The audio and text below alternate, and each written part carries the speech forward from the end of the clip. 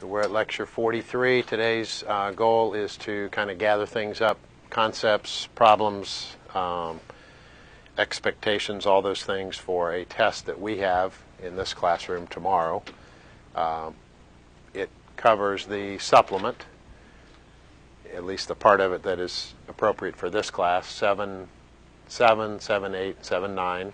Hang on to that supplement because there are other things in there that you'll need in a future course, which I printed one out for you. I did not print out the entire supplement. I just printed out what was part of this course. Back to the book, the first 3 sections of Chapter 8, even though on the syllabus it looks like we have still some things in 8.3 yet to do, we have finished 8.3, so it will be on this test. That'll actually, I think, you'll be glad that we have it on this test because it's one fewer, or actually 2 fewer convergence tests that are in the rest of Chapter 8. So we've got a lot of things going on in the rest of Chapter 8, which that'll help the next test. So any question pending, any web assigned question, or any concept before we kind of review? Yes, Jacob. I have just a general test layout question. Is it going to be enough to know if it converges or diverges, and to what value it converges, or do you have to write all the, like which test you used? You do have to write the test. And I'll mention this again, but some of them I hope will be pretty obvious that I won't need to tell you what test to use. Like if it looks like one that, let's say, could be integrated, and you use the integral test, pretty obviously you're going to show your work. You're not going to use the integral test on a piece of scrap paper and then just put, divergent.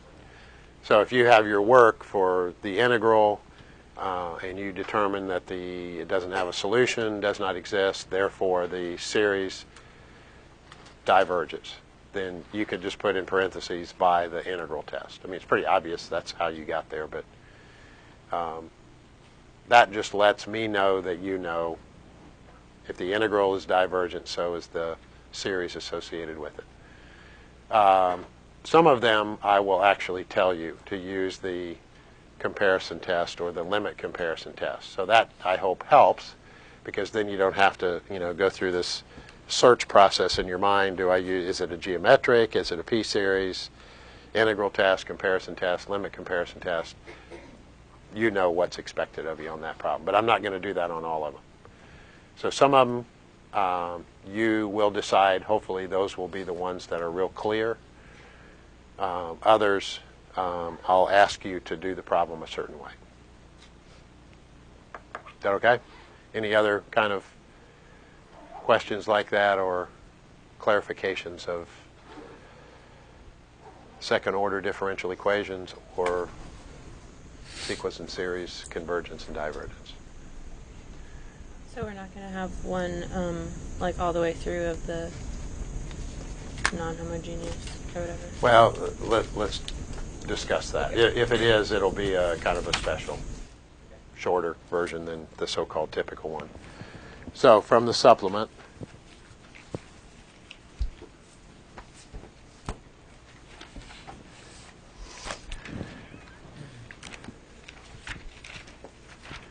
these were second order linear.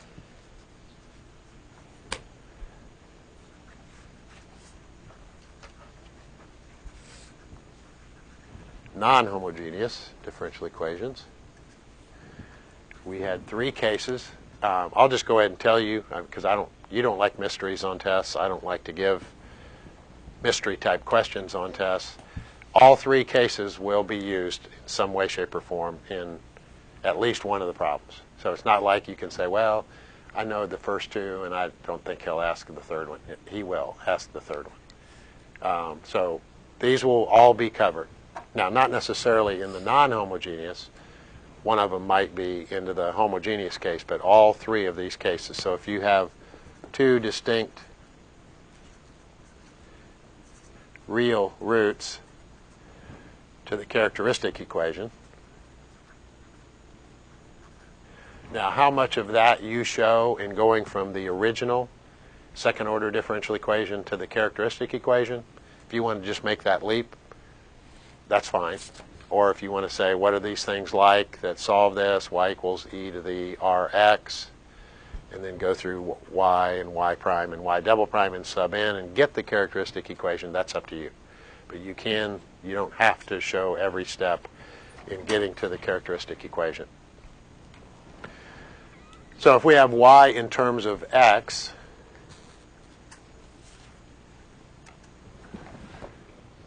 then what would our solution look like that had two distinct real roots to the characteristic equation?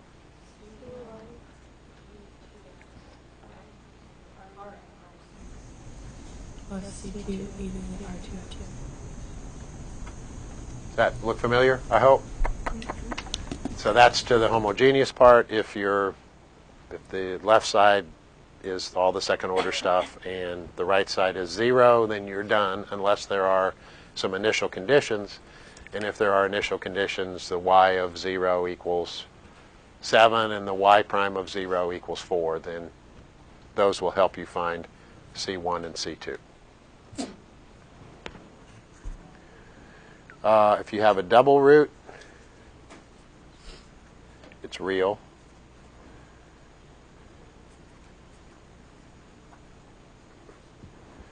So R1 is equal to R2, and we'll just say that it's R. Excuse me.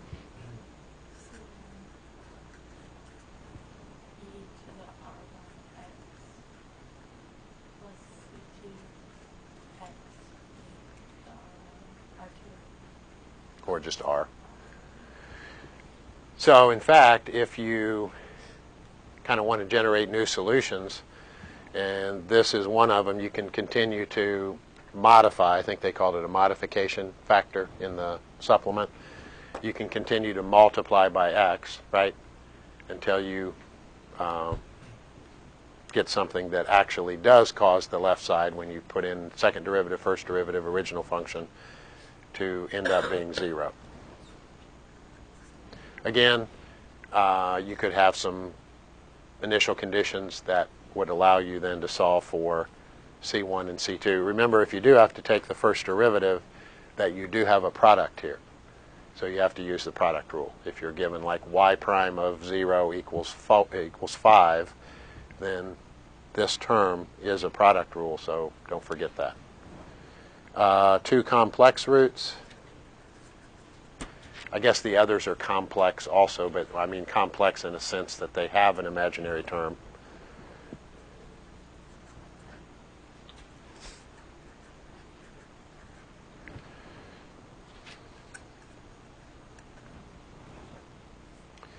So the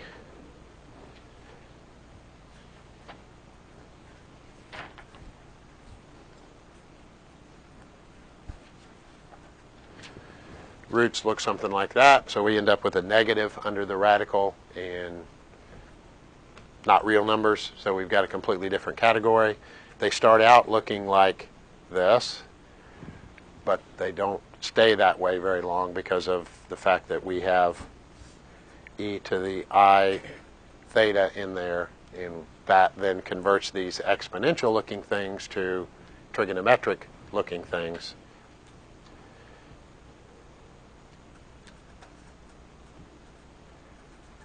So that's something that we used in converting this to this form. You're not going to be tested over that, but that's why it ends up looking very different. What do they look like when we have two complex roots that have the imaginary part as part of the answer?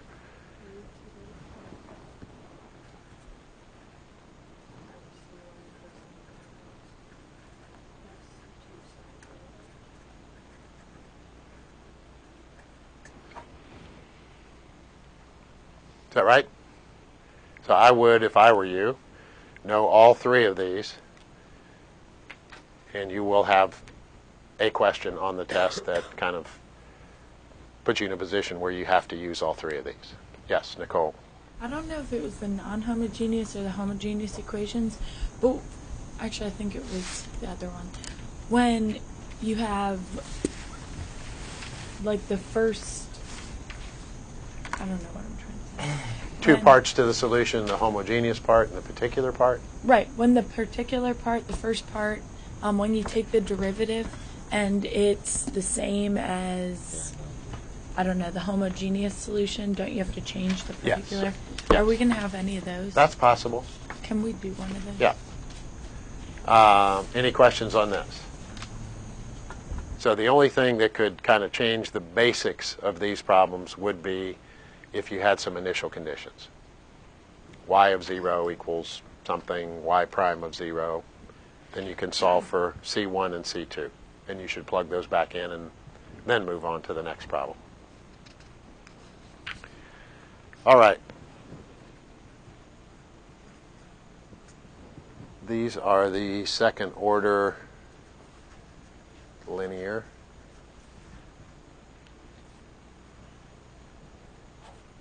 What did I say? I was going to ask why you Yeah. the other one non. Yeah, there we go. Just caught an error. Bring that up. These are homogeneous, right? Scrap that. Non. So homogeneous means we've got all this stuff over here equal to 0. So if you were thinking that was incorrect, you were correct in thinking that was incorrect. So we want here non-homogeneous. So we've got all this stuff on the left side equals, and we have a subset of things. It's not wide open on the right side, but it's non-zero, and it comes from 3 different categories. Polynomial. So we get a generic version of that polynomial. If it's linear, our generic linear is what? What's a generic linear equation? Ax plus b. If it's a constant, then our generic constant is a or b or some letter. If it's quadratic, then our generic quadratic is x squared plus bx plus c. So, and we have to solve for those values potentially. So polynomial, exponential. So we need to, and this is what Nicole brought up a second ago, we need to make sure that the exponential on the right side is not also one of the homogeneous solutions. If it is, then we don't want to start with those because we know what that'll give us. That'll give us 0. And we just keep modifying it until we get one that is not. I'll make up some examples here or look one up of that type. And either sine of something, cosine of something, or sine plus cosine. So it's not wide open in terms of trigonometry. You will see some different problems. Excuse me. And as you're looking through the supplement, there is another technique in 7.8 that we did not do, variation of parameters. And you'll see some problems in here that have some things on the right side of the equal sign that we did not deal with, encounter. Don't be concerned if you're looking through the problem sets. If you see those, you're not responsible for those. So our technique is to put in the generic version of what we see on the right side, take first derivative, second derivative, plug them in, and equate coefficients, right? The coefficient of e to the 2x on the left side better be equal to the coefficient of e to the 2x on the right side, and so on, term by term, equating coefficients of like terms on both sides of the equal sign. All right, so the first part of these that are non-homogeneous is to get the homogeneous solution. We just covered that. There are 3 categories, so the same 3 categories apply. That becomes part of your solution. Here's where the what do we have on the right side question comes in. Do we have a polynomial, an exponential, or sine or cosine, or both? because we have to establish a generic version of what we see on the right side.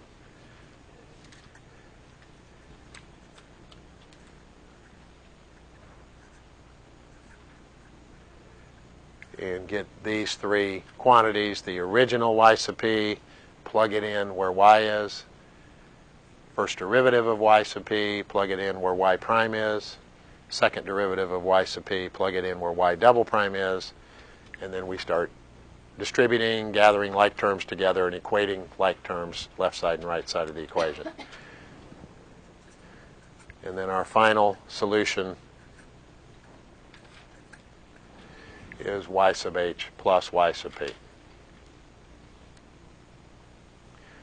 Then there is the possibility, again, it'd have to be a special problem that's shorter than most, where we could then put in some initial conditions and solve for some letters that still remain, the C1s and the C2s that still remain. But once we get to this stage, we shouldn't have A's and B's and C's, right? We'll have those values established, so there won't be any doubt as to the values of the particular solution. There will be some C1s and C2s in the homogeneous solution that we could potentially solve for with some initial conditions or boundary conditions. All right, Nicole asked for a certain type of problem. Let me kind of build the problem as we go, okay? So I'll make sure it's one of that type.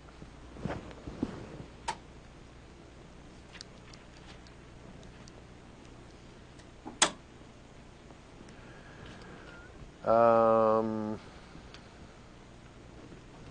like that one.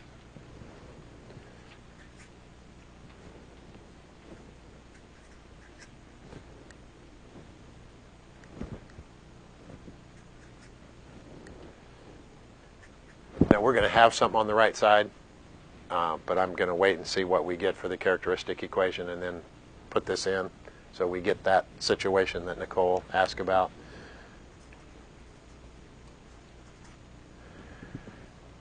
So the characteristic equation is what?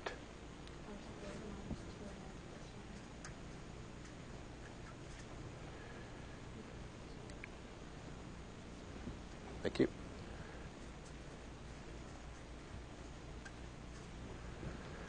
And it looks like what? Minus 1, minus 1?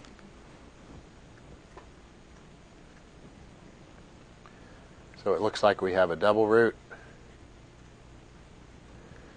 So the homogeneous part, and this is going to be non-homogeneous, I'm just waiting to fill this in here. The homogeneous part is what?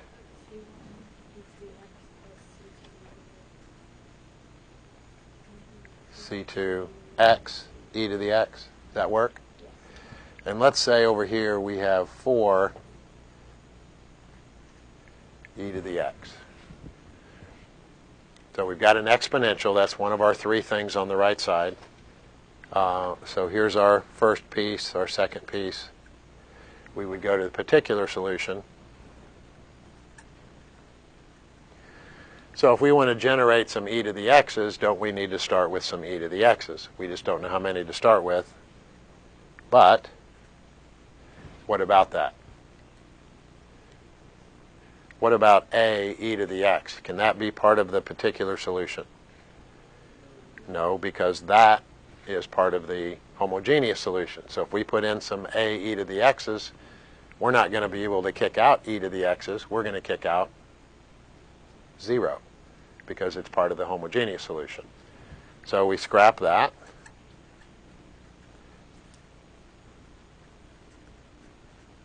So we use our little modification factor. We continue to keep multiplying by x. How about that?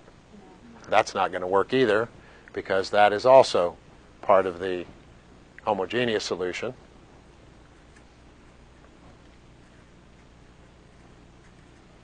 So there's the first one that really has a chance of generating some e to the x terms. The other two won't generate anything because they're part of the homogeneous solution. They're going to kick out the 0. They're going to disappear. And there's a chance that this one, too, We don't know that, but there's a chance that this one could not work. If in fact it doesn't work, then we continue to modify it by multiplying by x. But we would go ahead anyway with this, use the product rule, right, to get the first derivative, and we're going to have the product rule again involved in finding the second derivative. But that's, when you look at the term on the right side, if it is present in any way, shape, or form in the homogeneous solution, you better change it, because it's not going to work. That's just going to be a waste of your time to say y sub p is 4e to the x. You take it, its first derivative, its second derivative, you plug it in, you're going to get 0 on the left side. Yes? If your right side is like x sine of x, how do you set up a particular equation? So we have something over here, and on the right side we have x sine of x. So we would find the homogeneous solution. We don't have that, so you go to the particular solution. What do we really have on the right side? A linear times a just sine or cosine or both, right? So we need to kind of generalize x. Well, we know our generic linear term is going to be ax plus b. We also need a, well, when we have sine of x, what do we have to allow for in the particular solution? Sines and cosines, right? Because we're using the original function, which has sines and cosines, its derivative, which has cosines and sines, and the second derivative, which is back to sines and cosines. So we would want the cosine terms to all disappear. That can happen, but we would want the sine terms to remain. So in generic form, we would say sine of x would be what? A. Now, I'm sorry, I probably should use a c. I was thinking a step ahead where we're not going to need those anyway.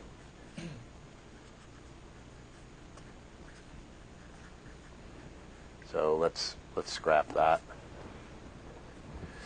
Now, if we were to distribute this thing, we'd have ax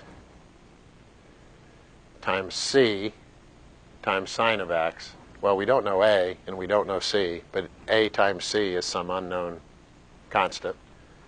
So can we get rid of c? We can kind of get rid of c because we're going to have unknown arbitrary coefficients anyway. We don't need to have product of a and c or a and b or b and c. It's a little redundant. Same thing with b times d times cosine. There's too many letters there. Or ax times d times cosine. So we don't need that one either.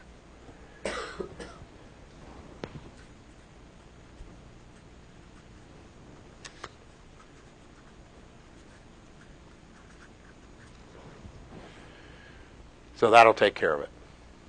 So if you have, when you distribute stuff and you have 2 letters, you don't need 2 letters. There's just one coefficient, so that's the coefficient we would be searching for. Somebody might say, well, let's suppose that we do all this work and there is a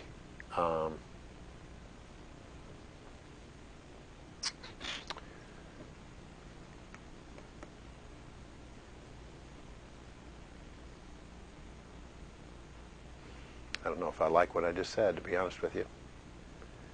I'm always trying to think a couple steps ahead, and sometimes that, when I'm thinking ahead and writing behind. Let's see if we can accommodate this, and this is what kind of troubles me right now. So let's say that we want there to be a 2 there, and let's say some other number here. And we want there to be a 4 here, and a -3 here. I'm saying that the final answer looks something like this. That we're kind of allowing for a generic linear, and we know how to generate sines. We can do that with sines plus cosines. So I'm saying get rid of the c and the d, but I may come back on that. Could we could we develop an answer that looks like this by kind of eliminating the C and the D?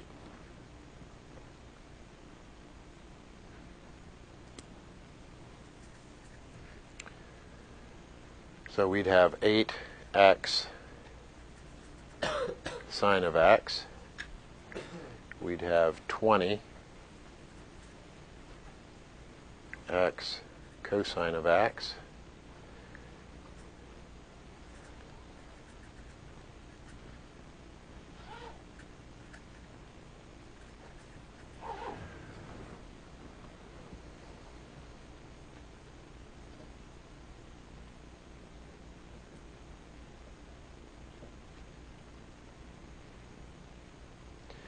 We're not going to be able to come up with something like this from this, are we? Isn't there only going to be one cosine or sine in the final? Not necessarily. We saw that happen when we had one of the terms missing, like when we had the original y thing and we skipped the first derivative and we went then to second derivative. We saw that when that happened, we had either the sine or the cosine disappear. If we have all present here, if we have y double prime, y prime, and y present, we're probably going to have something that has a sine and a cosine in it. Okay. Yeah. The reason I guess we are getting rid of the a's and b's is because the example we did that happened. I don't think we did an example where there were both sines and cosines in them. Yeah, I may recant on getting rid of the C and the D, because although there's one letter here, and if you track that back, that would be AX times C times sine of X. That's really A times C. I don't know that C and D are the same. That's where I think this falls apart, that I could factor them out and put the number that I factored out from here and here into here, and have it absorbed in this unknown amount of x and this unknown constant. That makes me think that I want to go back to this. That we better allow for a different coefficient for sine of x and cosine of x. If we knew they were both the same, we could get rid of both of them and absorb them in the linear term, but we don't know that. I don't think we could generate something like this without having an unknown value here and here. So I'm going to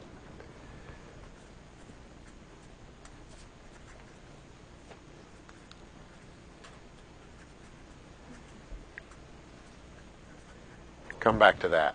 Might be a little redundant, but I'm just afraid that I'm not going to be able to generate something like this, which came from this, if I get rid of the C and the D. That's probably a little too healthy of a chunk for a test, because if you start with this, what would be your next step? Find the derivative of that? Probably a little too lengthy for a test. And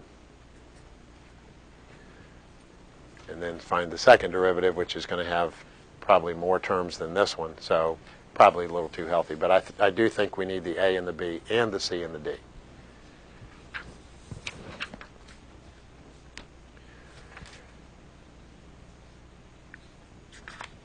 Okay, in 7.9, we had applications. These could be applications of homogeneous or applications of non-homogeneous. So once we translate the problem, circuit problem, spring problem, whatever it is, into the form that it becomes a second-order differential equation, it's the same stuff we've already looked at today.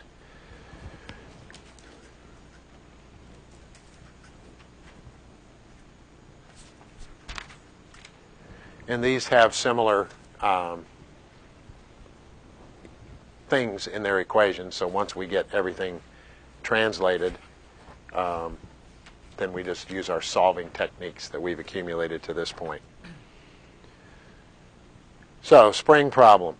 What would be the coefficient of the second derivative term? comes from force. One way of looking at force, not the Hooke's law, but just kind of force in general. Mass times acceleration is force.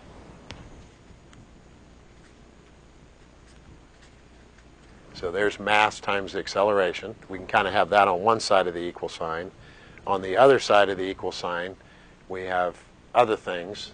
The restoring force from Hooke's law, which is, if it were on the right side, it'd be negative kx. If we bring it over to the left side, it's kx, right?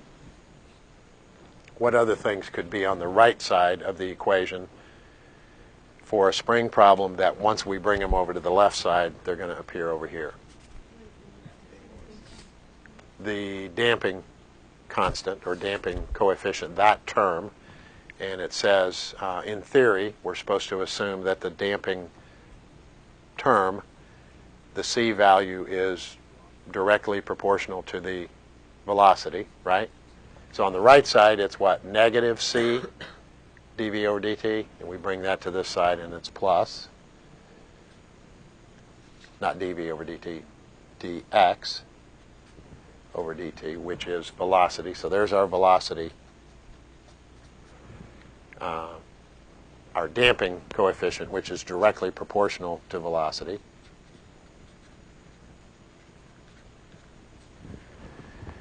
Here's our restoring force.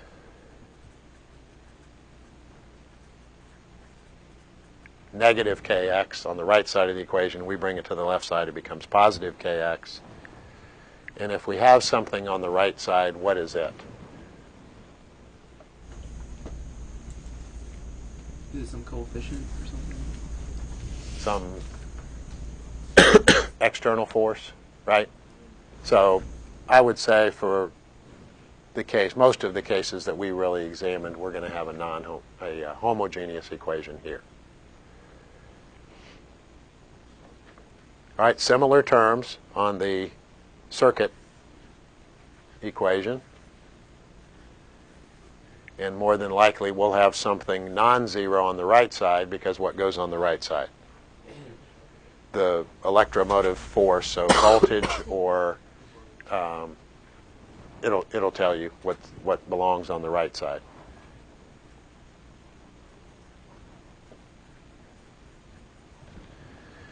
And how do these terms go on circuit?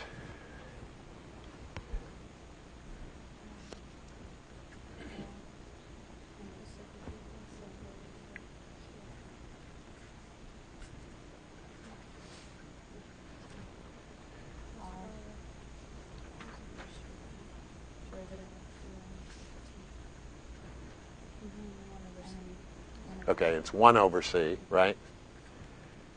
Q. What is Q in this?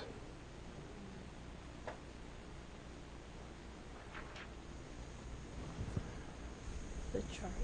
Charge, right?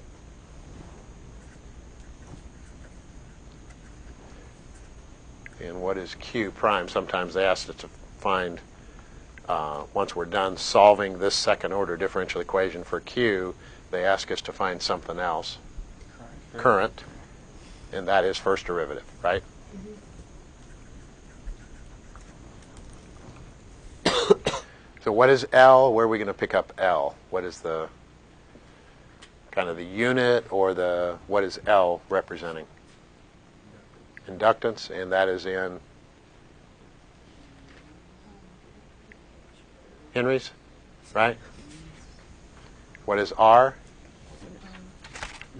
Resistance, and it is in ohms. And 1 over C, C is, it is capacitance, and it is in farads. Right, so we've got henries, ohms, and farads here, and electromotive force over here. So they're the same. Once we get them set up, they're really the same thing. They're second order, either homogeneous differential equations or non-homogeneous. In fact, there is a kind of a nice little parallel on page 1178 in the supplement. It's got kind of a nice little parallel going from the spring system to the electric circuit system.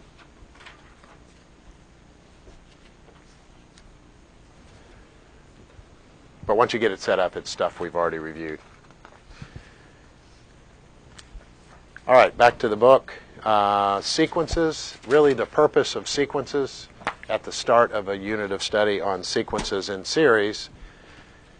Once you're beyond that, it has kind of outlived its purpose. When does a sequence converge? Remember, sequences are lists. Nothing is added.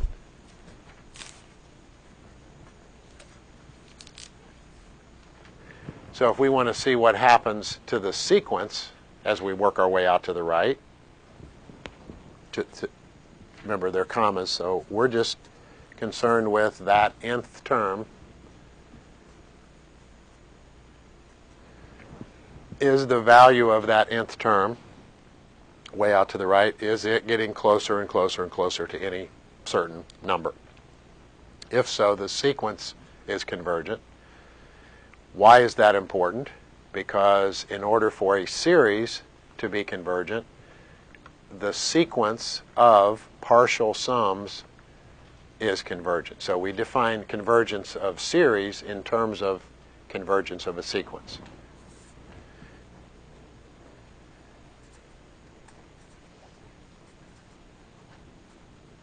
So if we generate our own sequence, the sequence being the sum of the first 1 terms,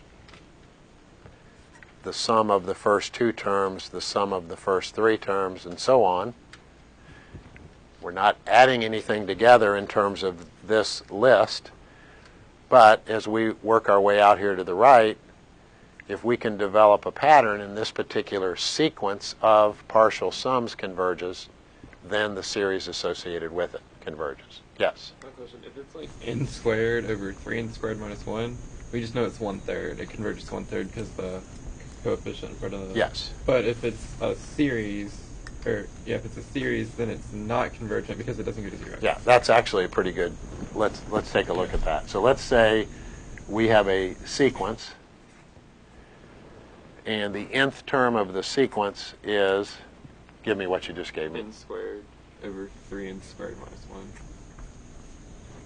Sorry.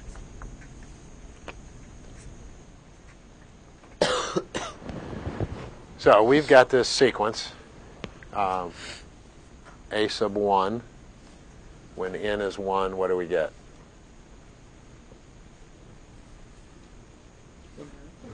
1/2. A sub 2.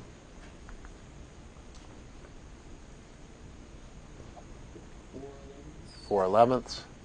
Let's get one more. A sub 3. 9/26. Okay. I don't know if it's clear if we have anything going on. Are we getting closer and closer to any one number? Well, we can look at the description of the nth term.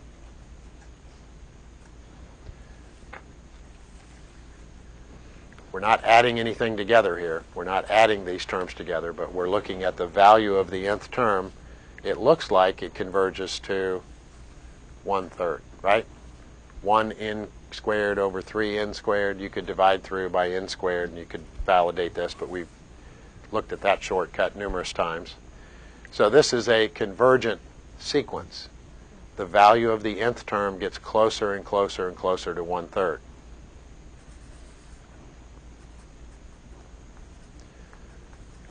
Okay, now we're switching horses to the series.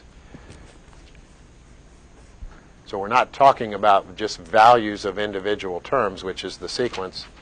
Now we're adding terms together.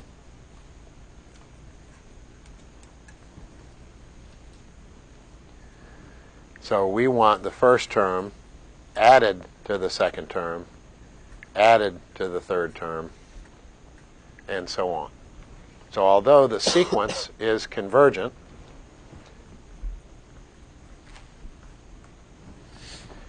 what about the series? This would be I think, an easy test question. What's the first test that you have on this sheet, which I think this will be a handy study, is the nth term.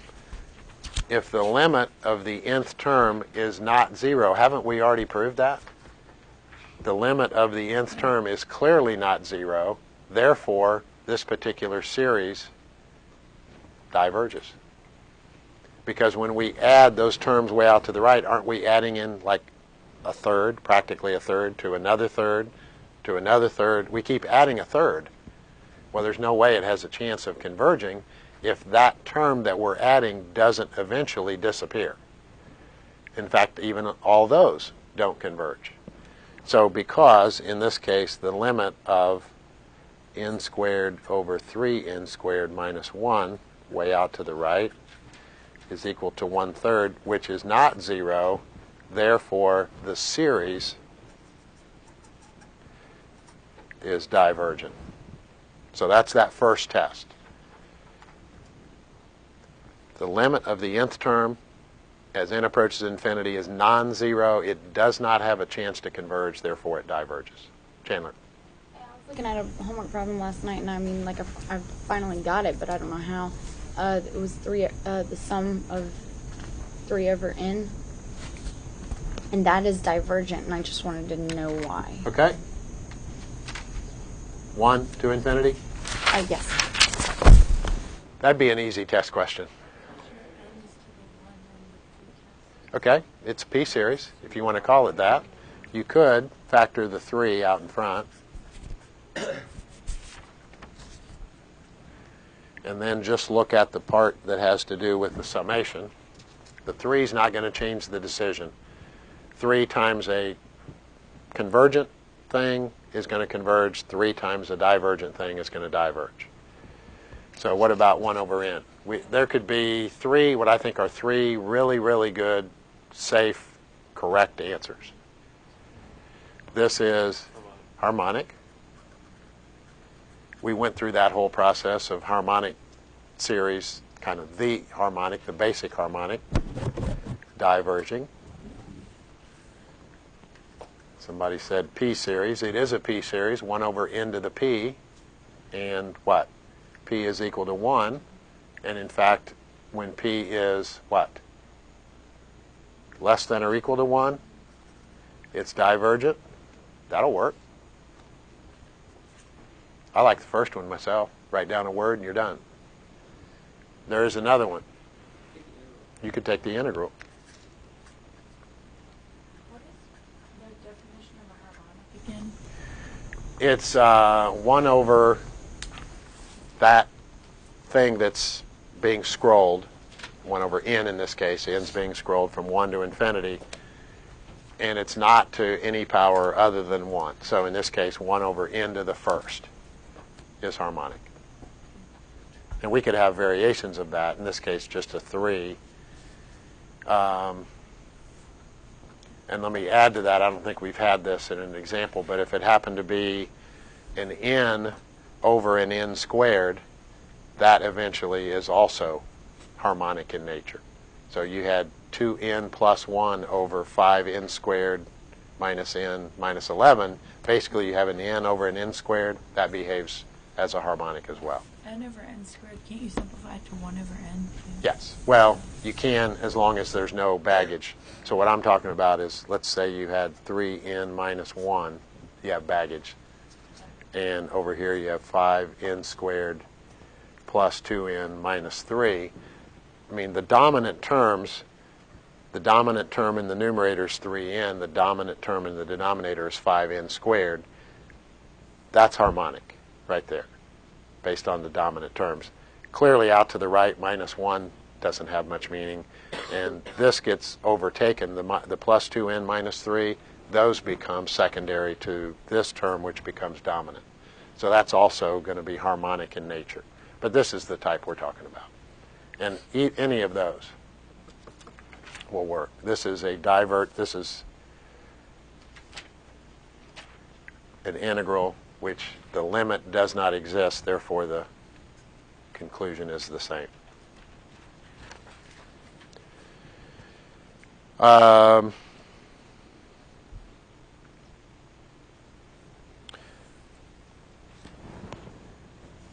Let's finish with this one.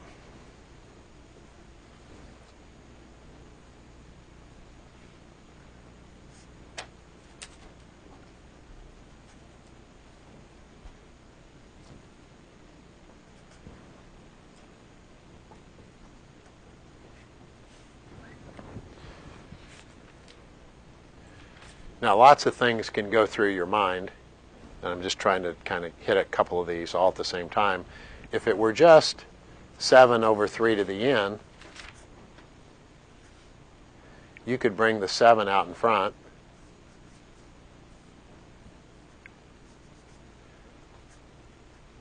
And if we're left with a 1 over 3 to the n, that's a pretty good, that's infinite geometric, right? That's the same thing as 1/3 to the n, so that'd be geometric.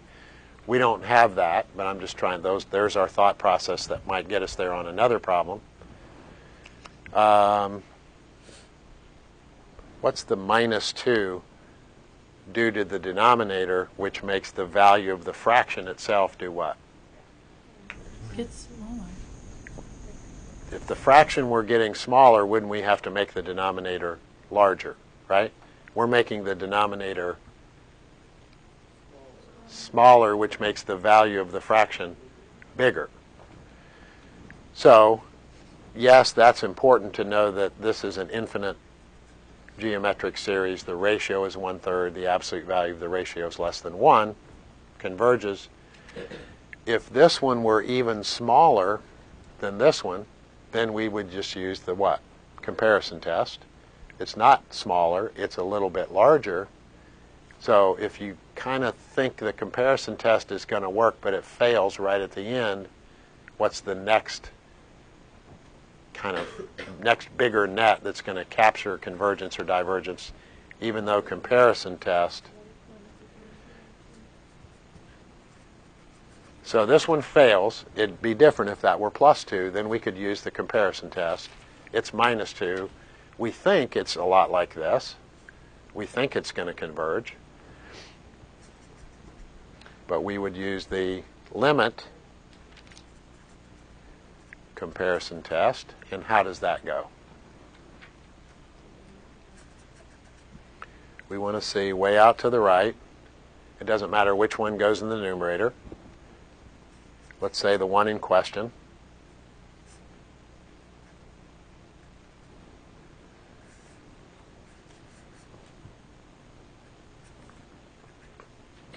Didn't we determine that that one, which is a whole lot like this one, converges? You could use 1 over 3 to the n. It's fine. I'm just trying to make it as close to this one as I can. So I know this is convergent. If I get an answer, the one in question also converges, right? If the one that we know something about does something, converges or diverges, we get an answer to the limit problem, the one in question also does the same thing. So how's that limit go on this problem? Actually, we don't need these, right?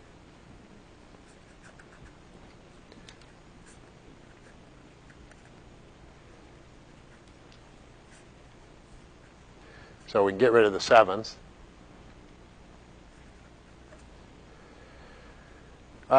Divide everything by 3 to the n.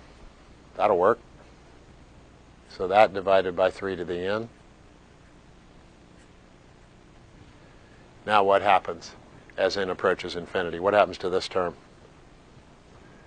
That's 1. This is also 1. And what happens to this guy right here? 2 over 3 to the n as n approaches infinity. 0. So we get a finite answer. If this one converges, which it does, this one must also converge. So we would just write a concluding statement.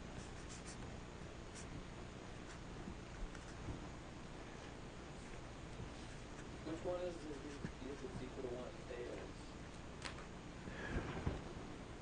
I thought that was the one where if it was equal to 1, it failed. Well, now there's one that we haven't come to yet. So if you know some other tests, like the ratio test, I just remember you saying one of them, if it's equal to 1, it fails. yeah, and I think I may have mentioned the fact that we're going to encounter one later in this chapter, that when the limit is 1, we don't get a conclusion. This is not it. It will happen later in the ratio test.